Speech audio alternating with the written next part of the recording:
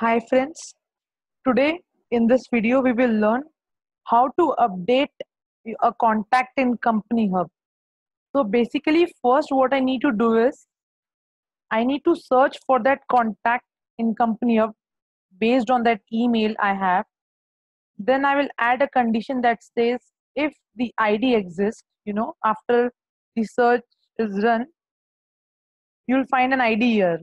So the filter should be if this ID exists, then you will update the record, which is table name will be contact.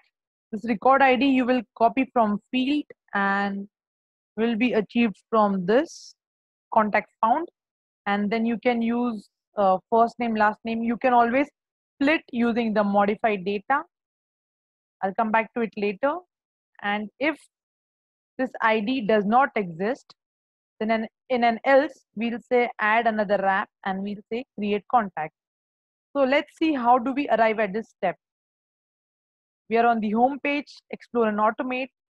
We select the two apps. Suppose first app is Sheets, okay, and the other app is CompanyHub. Now I say when a row is created in CompanyHub, okay, I will say update a record in CompanyHub because that is my first condition, as in the first step I want. So we'll click on this, we'll say go, and we'll say yes. I'll add my connections here. Okay, what I did was after my trigger, I said add another app. Came here, CompanyHub. I'll say create search contact, and after this, here I will map the email from here. Just a minute. Okay, so now I'll say here is the email. Run the test.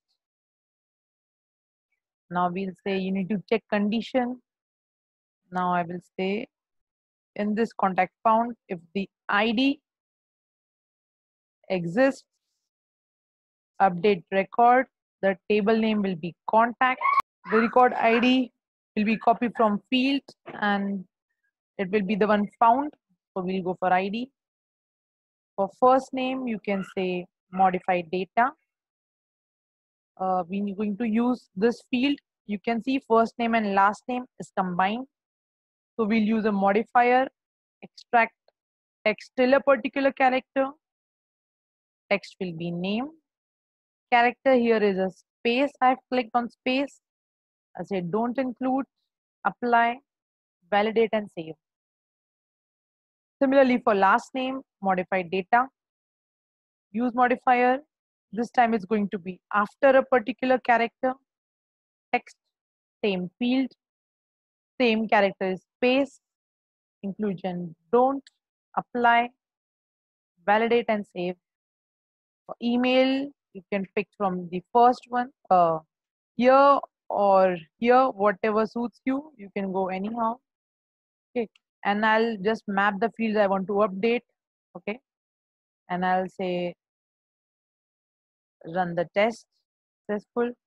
Now what if it does not exist? So I want it to create a new one. So else, minimize, I'll say add another app, scroll down, say CompanyHub, do this, create contact, add connection, just like the previous steps I'll do. Now the rest of the fields you can map according to your requirements. Simple. At the end what I do is test. Okay, this is duplicate because we already tested and this record was found here, so it will say duplicate. So what should we do is to go to the trigger app, okay, in this sheets, make a new entry, one that does not exist, okay, then click on refresh data, minimize, come back again, you will find a new email here, okay, and then you can test.